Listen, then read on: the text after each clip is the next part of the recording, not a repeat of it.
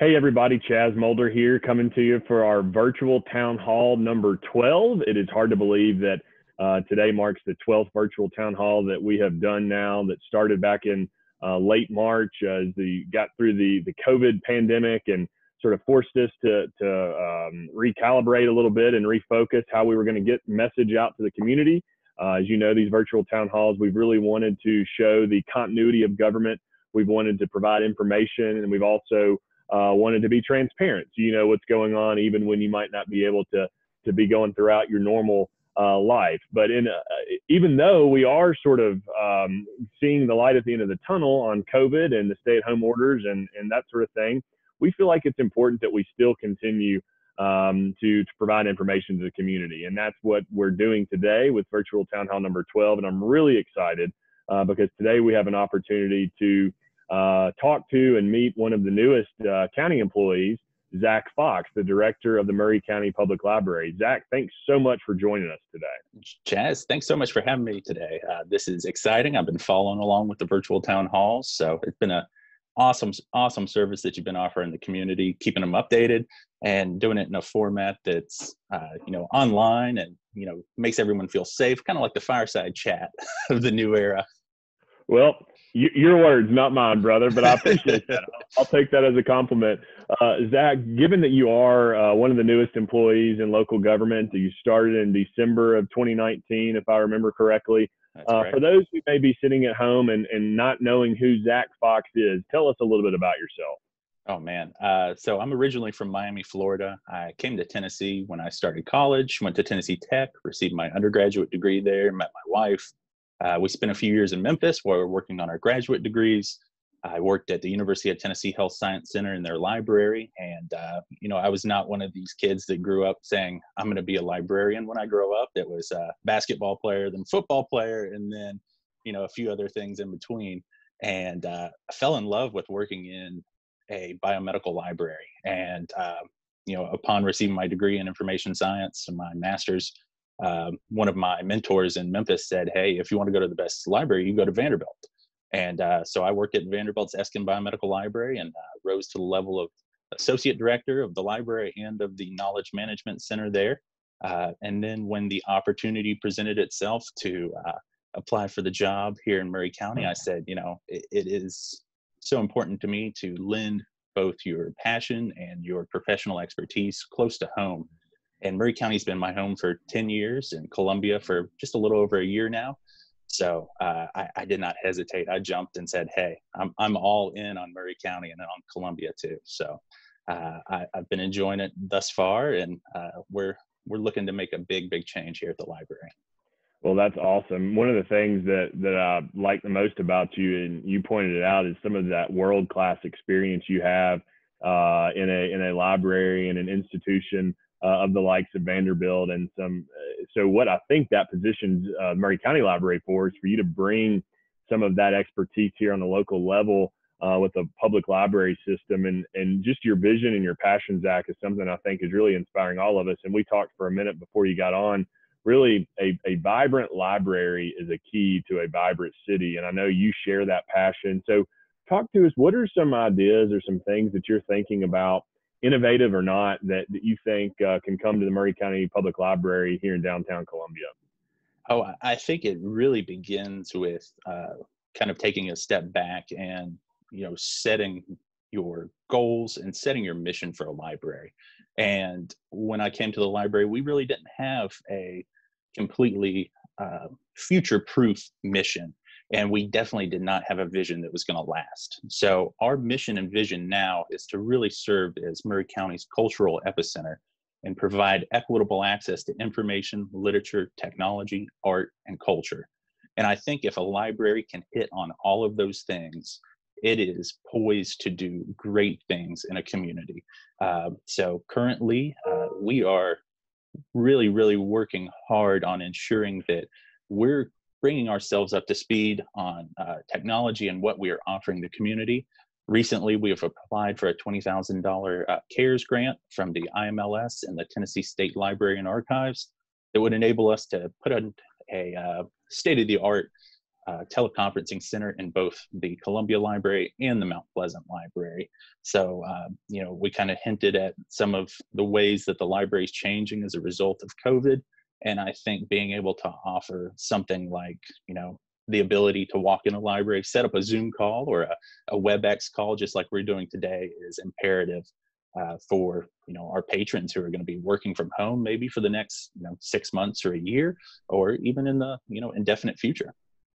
Well, and you made a good point, by the way. Maury County Public Library is a system that includes the main campus in downtown Columbia on, I believe it's 822 West 8th Street. Is that correct? 211. 211. Okay, 822, 211. Maybe we can cut that part out.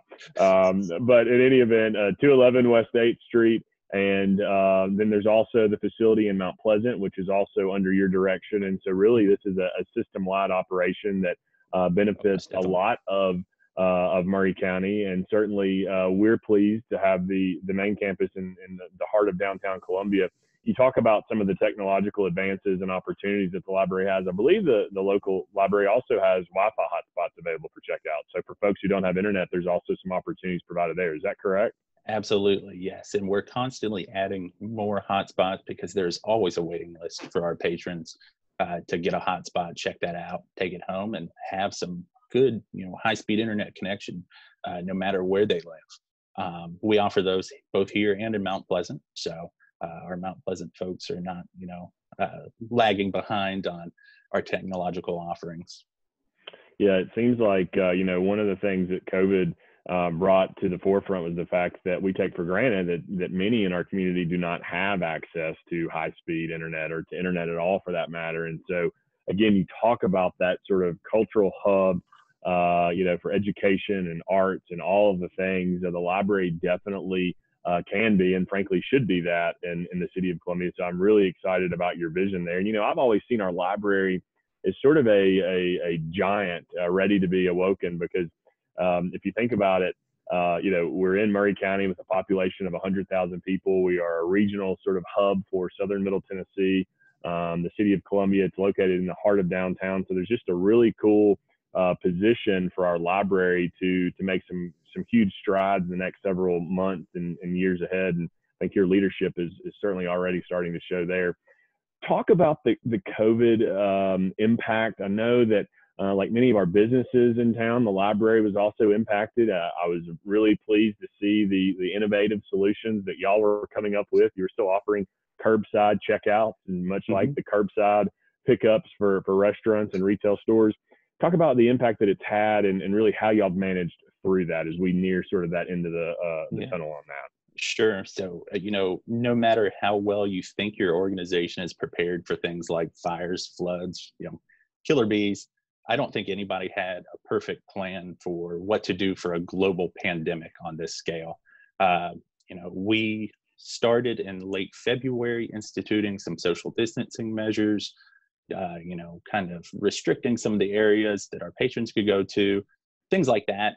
And that led up to closing our doors to the public on March 16th, when Mayor Ogles, yourself, and Superintendent Marzak were delivering your address to the county and to the city. The library was working hard on instituting procedures that we would start the very next day. And while the majority of the libraries in the state and in the nation shut down, we pivoted really hard and really changed up our operations completely. So we instituted curbside pickup, which has been extremely popular during the shutdown and continues to be popular today. Patrons can call the library, use our catalog, and they can pick out the books, DVDs, even video games that they want pulled for them. We set them out in the foyer for contactless pickup at a time that they arrange with the librarians here. We also pivoted hard into online programming that's proved to be extremely popular as well. Our daily story time that we have for the kids, we've been doing that for the duration of the shutdown. And also we had a chance to get really creative in what we do and what we put online. So we've put together videos for, adult crafting, DIY, videos about outdoor activities that people can get outside and do, and online science experiments, things like that. These videos have been viewed over 45,000 times online, shared by education groups, local government, statewide governmental offices like the Tennessee Department of Children's Services. So they've really caught fire here during the shutdown, and they continue to be widely disseminated and used. So we've been really excited that we've been able to make that type of impact during, a time that others have, thought, well, maybe we toned down our services. No, we said we're all in. So we've been happy to continue to keep moving. That's awesome, Zach. A lot of that I didn't even realize. And, one of the things that we've talked about is on these virtual town halls that we've spoken with businesses and other entities. It seems like those businesses who were willing to be innovative and creative and, not take it, with the glass half empty, but instead look a little bit more positively on the situation, have been the ones that were best positioned to move forward more quickly post pandemic. And it sounds like the library was right up that alley as well. And now if folks want to learn more about some of the programs that you've mentioned, obviously they can go to the social media platforms, which I've also been really impressed with over the last several weeks and months. It seems like the library has stepped up its game on social media for sure. But your website is maurycountylibrary.org, and that's where Correct. They can find out about some of those projects you're talking about.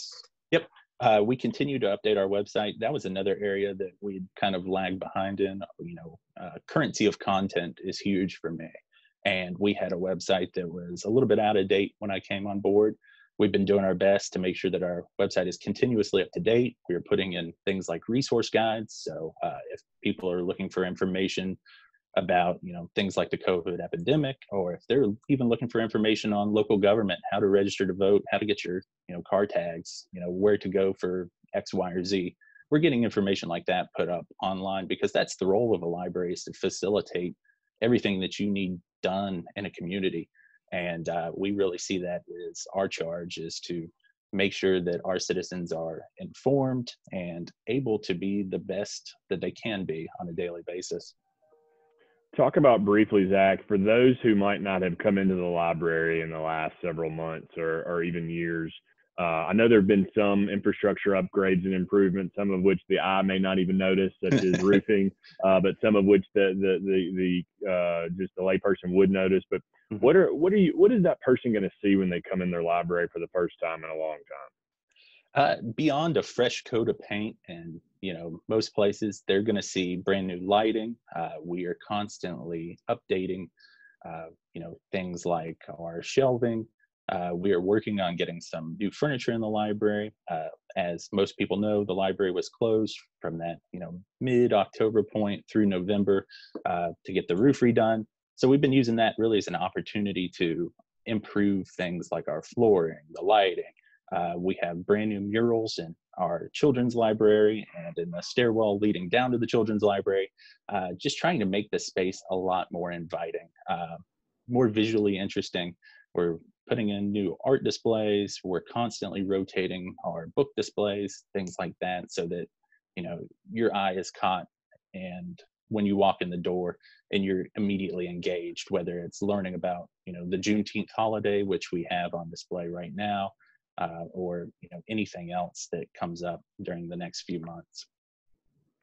That's awesome. And one of my favorite things about our library, among many, is its location, and truly in the heart of downtown Columbia, in that downtown district. But as of a couple of years ago, it also became situated right at the entry point into the Columbia Arts District, when the city of Columbia created and established an arts district here locally that we continue to work on very regularly to try to improve and enhance that district.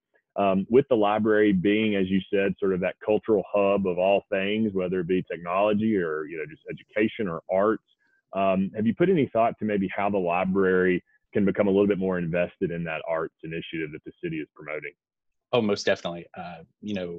We are so happy to be where we are because we, like you just hinted at, we are at the epicenter of both the arts district, the downtown economic district, and also in the historic district. And there's a quote that always sticks with me, that bad libraries build collections, good libraries build services, but great libraries build communities.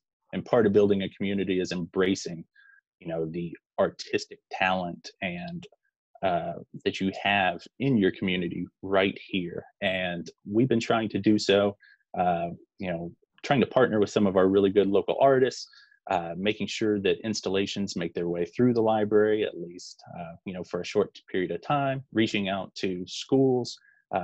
Right before the pandemic, we had the Colioca Unit Art School, or Unit School, their art class, donated some art and put that on display for us. And we transitioned that to an online gallery because of the epidemic. But, you know, we look forward to doing more things like that in the future, because that's what we're here for, to give everyone a voice and a platform.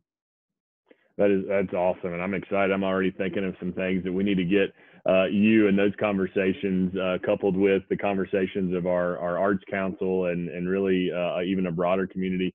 I'll go off script again for one more question because it's occurred to me as we've been talking. If you think about the city of Columbia and Maury County, you think about the James K. Polk home, you think about Columbia State Community College, and you think about, of course, the Maury County Public School System. Seems to me, Zach, that those are three entities that in some way, shape, or form should be having conversations and collaborative type of discussions, maybe even strategic sessions on how those four entities could play a part. And perhaps to your point, the library building good communities could even be a leader in that conversation. Oh, for sure. You know, before all of, you know, our shutdown, we were playing host to the Polk Lectures series that was going on the fourth Tuesday of every month. So we were ahead on that front. We have partnered with Columbia State Community College, going through their Reconnect program, getting folks who maybe have started a degree back into school, getting them, you know, the technological tools, the books, the supplies they need to be able to go back to school, and then also partnering with our, you know, our county schools. You know, summer reading is huge for us, and trying to prevent that summer slide where students leave school, they forget everything that they learned, all of their reading comprehension goes down the drain because it's all, you know, outdoor sports, Netflix, and other things, but making sure that they're focused on, you know, maintaining what they've learned for the next year. And I think the library can play a huge part in that.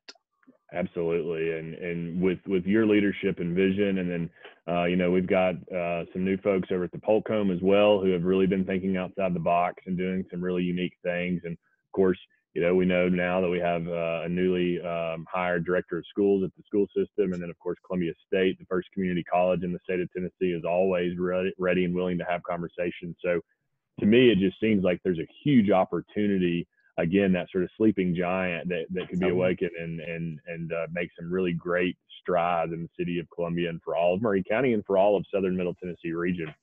As we sort of round third and head home, Zach, talk about, I know the library is heavy on summer initiatives. You just touched on that summer slide that we're all trying to avoid as parents, you know, instead of spending time on devices, getting them in books. My daughter, who's going into fifth grade at Whitthorne next year, was telling me about the 2 book options that she has over the summer, required reading. And so we were having some conversations there. But regarding the library specifically, what are y'all doing this summer, and how is that impacted by the state of COVID? And are you going to still find ways to continue to reach out?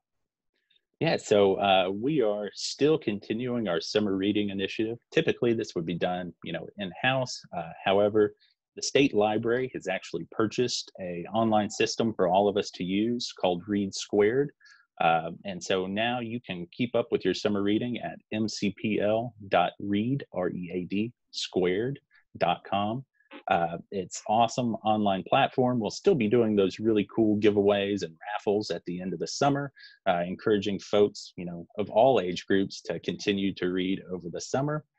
We work with the school system to make sure that we have all of those required summer reading books here in the library. We're making an effort to purchase those. So if you do feel more comfortable reading on your Kindle, your Nook, even on your iPhone, making sure that we get those in our Libby app. We're also having all of our summer reading performers that we usually have in an online format, whether on Facebook, on Zoom, on WebEx. And so we're posting the full schedule for those on our Facebook, on our website. And of course, we are also continuing to do summer feeding. So we know that 1 in 4 Tennesseans goes hungry during the summer. And that's so unfortunate. school lunches play such an important role during the year. We want to make sure that kids are fed during the summer. So here at the Columbia Library, you can come in, you can pick up both a breakfast and a lunch completely for free for a school-age child, and you can take that home and make sure the kids, don't go hungry, because you can't learn if you have an empty stomach.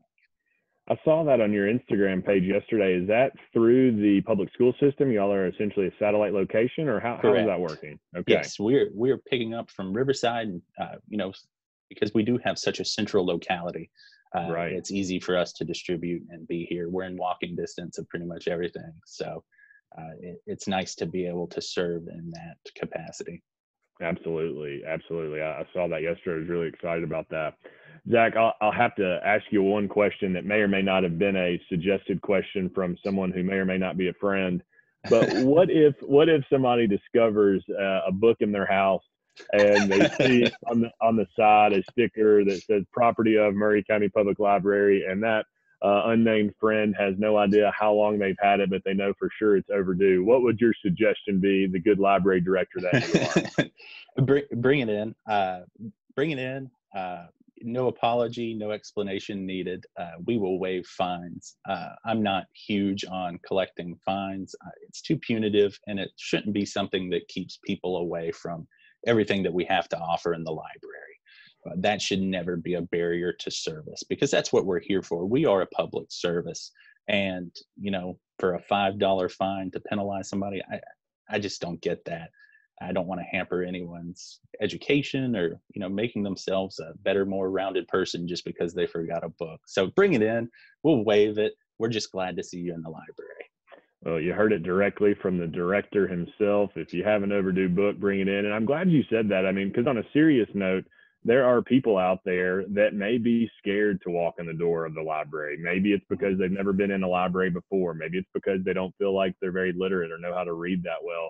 But maybe it's also because of the fact they have overdue library books, and they're scared that if they try to check out a book, they're going to get penalized. And so what I hear you saying is that all of those barriers that exist with regard to public libraries or libraries in general, the Maury County Public Library is trying to take down those barriers to make sure it's accessible to all. Absolutely. And then if somebody wanted to give to the library, donation or even books, is there a preferred method to be a contributor of the Maury County Library? There is. We get a lot of book donations. We are fortunate in that we have a fair amount of money to build our collection. So while we appreciate your book donations, sometimes they make it over to our Students Club for their book sale, which also helps raise money for our summer reading programs and for other things that we want to do in the library.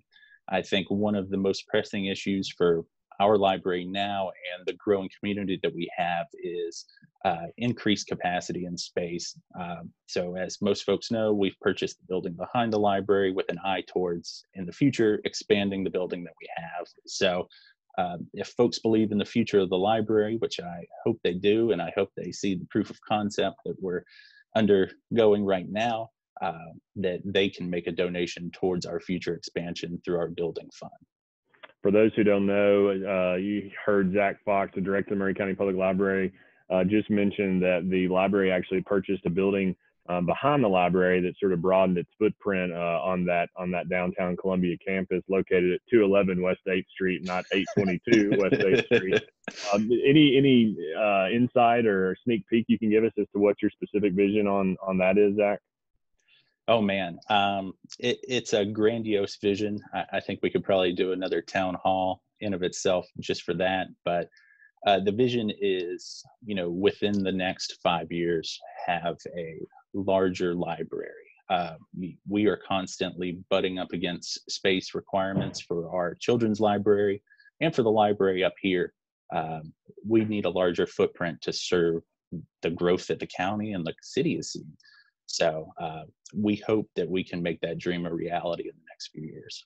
I love it. Well, I will say this, who knows what the future will hold, but you can see why, those who have tuned in today, why I'm so bullish and excited about the future of the Maury County Library. It's because of the leadership that we have, talking about building inroads in the community, being a community hub and a cultural hub for education and arts and technology. And so, Zach, I just want to say thank you for your vision and your leadership, and know that everybody at the City of Columbia is rooting really hard for the Maury County Public Library's continued success, and anything that we can do in the city, please don't hesitate to call on us. Will do. We appreciate that. All right, everybody. Well, you've heard from Zach Fox, the newly minted director of the Maury County Public Library, with the main location located at 211 West 8th Street, satellite location also in downtown Mount Pleasant. If you haven't been to the library in a while, you've heard a lot of reasons today why you should. Visit their website, maurycountylibrary.org, or visit their many Facebook, Instagram, and other social media platforms to learn more. For Zach Fox, I'm Chaz Molder with the latest virtual town hall. Thanks so much for tuning in, and we'll look forward to seeing you next time. Bye, everybody.